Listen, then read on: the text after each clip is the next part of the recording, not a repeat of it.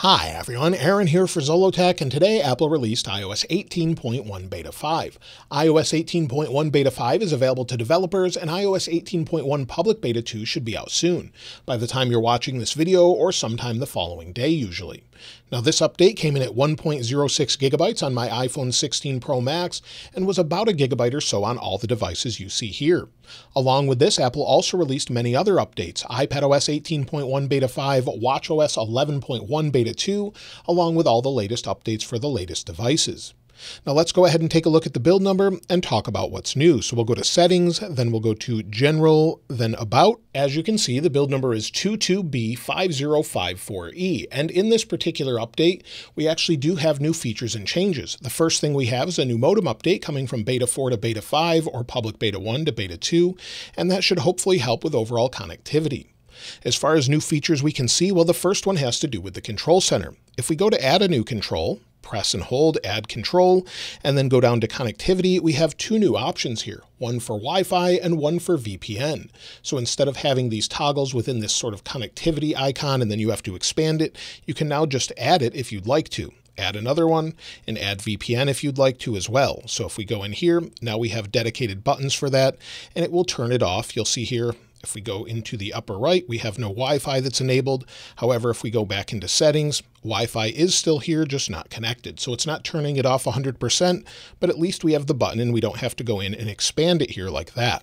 It does seem to be a little bit faster when you expand this as well, but they haven't changed the controls here, but at least they've sort of brought them out on their own if you don't want to use that box.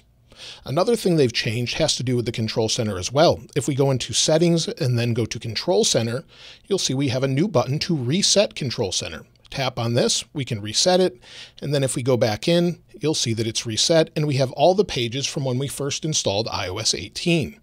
I don't particularly like that, so I just delete all the controls here, get rid of them, and go back to a one-page setup. That's my preference, but you can set it up however you'd like. Another update has to do with camera control. Go into camera control on the latest iPhone 16 models, double press, go into cameras, and then as you swipe up, not only do you have an ultra-wide option, but if you swipe again, it will flip the camera. Swipe back, it goes to the back camera. So you can quickly flip between both.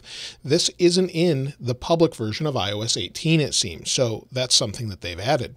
They've also added an update in shortcuts. So if we go into shortcuts and you go to add control center, you now have that option where you can actually toggle the control center, show it, hide it, or toggle it. So you'll see those options here now. Also, something else we're waiting for has to do with the hearing aid functionality in iOS 18. Apple said it would be coming soon with the iPhone and the AirPods Pro 2, and apparently it's in this beta, but it's not enabled. However, Aaron P613 on X said he tested it and it works amazingly. So this is something they've added, but it's not enabled yet. Somehow he was able to enable it. Back within settings, we have an update for Apple Intelligence and Siri as far as the icon goes. There's actually a new version here where we have a dark mode icon. So we have Beta 4 on the left, Beta 5 on the right, and it's just a slight change there. They've also updated the icon in accessibility as well. If we go down to Face ID and Attention, there's a new blue icon for that. And then the color for eye tracking is changed from more of a purple to more of sort of a pinkish purple color.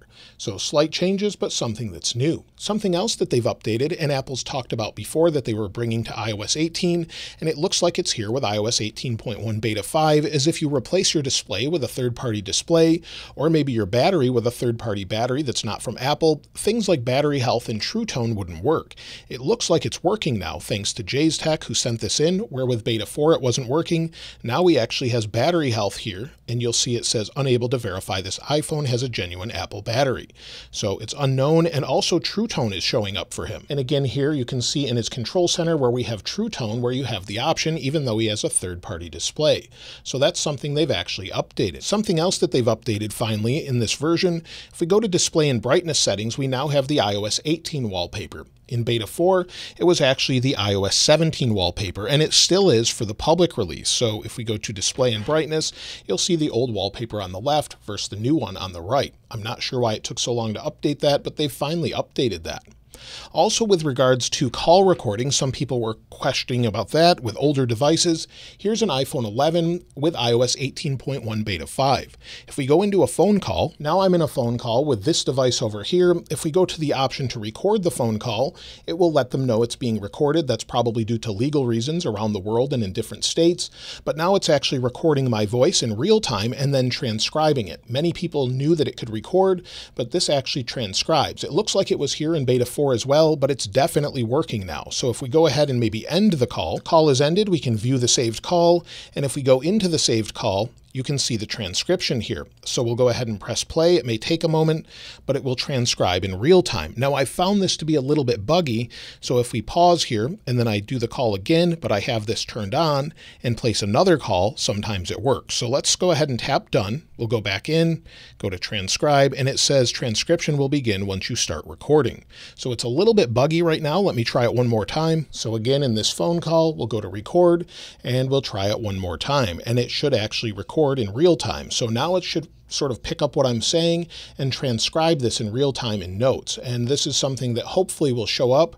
It's recording, and let's see if it actually worked. So we'll end the call again. You'll see the saved call. If we go back in, go to transcription, now it worked this time. So it definitely works. It's just a little bit buggy right now. As far as anything else new, the first time you go into Photos, you'll see a new message about Apple Intelligence, where you'll have message summaries and smart replies.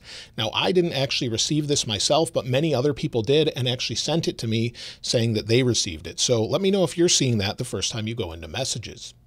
There's also no sleep apnea yet in the Health app with iOS 18.1 betas. So if you have one of the latest Apple Watches, the Series 10, you won't actually benefit from that. I'm not seeing that. Even on the older devices, you can use it. But if we go into Health, so within the Health app, if we search for apnea, you won't see it at all. You can try sleep, and again, you won't see it at all. So I'm not sure if it's just not working in general, but for sleep, it's not listed. I went into the sleep options and I don't see anything here yet. So hopefully they'll add this maybe with the next version. But at this point, it doesn't look like it's here for the latest Apple Watches, unfortunately. As far as bug fixes, well, it seems they've fixed AirDrop. It works much better in this version. If we go into Photos, then maybe we'll AirDrop to the iPhone 15 Pro Max. It AirDrops right away. If I want to AirDrop to something else, again, maybe the iPhone 11 here on the same version.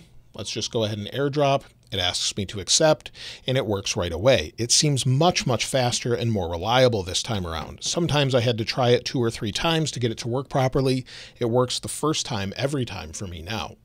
The other thing they fixed is when you connect AirPods 4, it looks like the graphic now works properly. So I had that issue when I did the unboxing. The graphic with the battery comes up where it didn't before. So that seems like it's resolved. And they've also fixed an issue in Spotlight when you're searching for something. Icons wouldn't match properly. You'll see the security settings, but we also have the Wallet app here.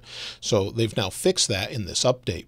As far as the wallpaper dimming bug, while supposedly this wasn't a bug, it looks like it's fixed in this beta. I tried multiple wallpapers. I couldn't get it to dim the wallpaper. So it looks like they've finally fixed that after about 1.5 years or so. Now, I've already mentioned most of the bug fixes in this update, but if we take a look at the public-facing release notes and we go down to Files, they've actually fixed an issue where creating local files in the Files app fails in the visionOS 2 and iOS 18 simulators if the host is not upgraded to macOS Sequoia Beta. There's a couple other things worth noting in here that I've already mentioned, but mostly this is the same as Beta 4. But if you're having issues, make sure you report them in the Feedback app and take a look here to make sure it's not already a known issue. As far as other bugs, well, some people are having issues with the hearing icon showing up and not being able to delete it on a separate page. I haven't seen that myself, but many people are reporting that. And other bugs actually have to do with the iPhone 16 specifically. Apparently, people are reporting touch issues on iOS 18, the public version. So hopefully Apple will fix that soon. Also, Apple pulled iPadOS 18 for M4 iPad Pro. Apparently it was bricking devices. I thankfully never had that issue, but they haven't released an update for it yet. So I would expect iOS 18.0.1 very, very soon. It could be after this video, it could be tomorrow, but I would expect it very soon as Apple needs to resolve that issue, maybe a touch issue with iPhone 16, and maybe some of the first bugs that we were experiencing with it. According to Mark Gurman, there's apparently going to be many fixes to sort of get this as stable as possible this week. So hopefully we'll see that as soon as tomorrow. iOS 18.1 Beta 6 or release candidate will probably be sometime next week, maybe on the 30th or the 1st of October, and iOS 18.1 could release sooner than we expect in early October. At least it's expected in October itself, and then we'll see more Apple Intelligence features in iOS 18.2 betas, and then once that releases to the public. So we're waiting for many of the updates. No Genmoji or Image Playground yet, just the basic things with sort of the writing tools, cleanup in photos, and suggestions and things like that. So far, we haven't seen all of the updates just yet. When it comes to overall performance, it feels very fast. Benchmark scores actually show that as well, and I'll show you that in a moment. And of course, it had a little bit of a hiccup there, but in general, it's very smooth and fast, at least the time I've been using it, and seems to be very stable. Of course, that will take time to notice, and we'll have to check that out on the weekend. As far as overall heat, well, of course, it was quite warm after installing, but it cools down nice and quickly, and the iPhone 16 series, especially the Pros, seem to handle heat much better.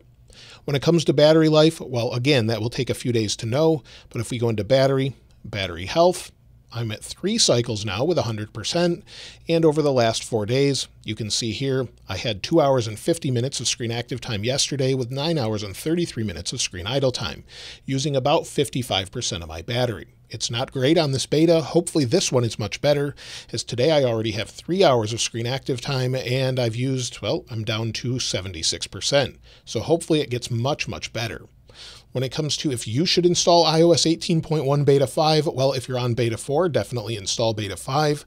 If you're on Public Beta 1, I would probably wait for Public Beta 2. And if you're on iOS 18, I'd probably wait until the public release if you're just wanting to make sure it's the most stable version of the release. But overall, I think it's pretty good. When it comes to benchmarks, we'll take a look here in Geekbench 6, and I scored 3,387 for single-core, 8,435 for multi-core.